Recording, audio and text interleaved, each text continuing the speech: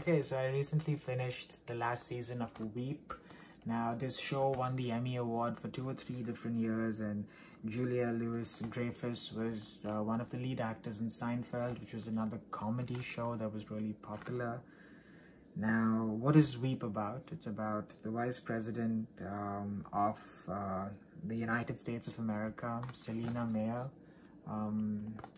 She is played by Julia Louis-Dreyfus, and her character, so the entire show is about how she performs this role of being a vice president and navigates running campaigns, being in power. And in this season, you know, she's running for president again.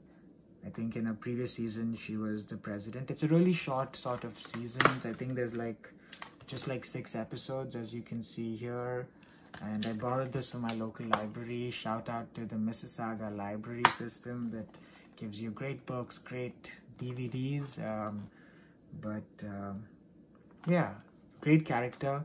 I think it's sort of a parody on how politicians can take themselves really seriously, you know, and I think Selena Meyer's character does take herself really seriously, but she's also very blunt and open to the people in her inner circle. And sometimes when we look at politicians, we're not able to see what's happening in that inner circle.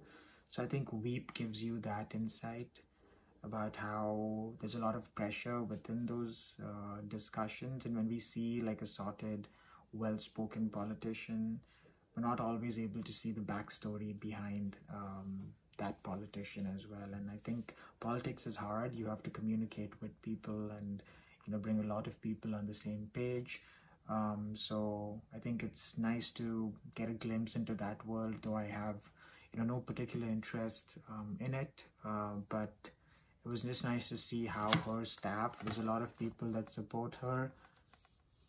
As you can see here, some really popular actors like Anna Chlumsky, Tony Hale, Reed Scott, Kevin Dunn, Gary Cole, Matt Walsh, Sam Richardson, and a powerful cast.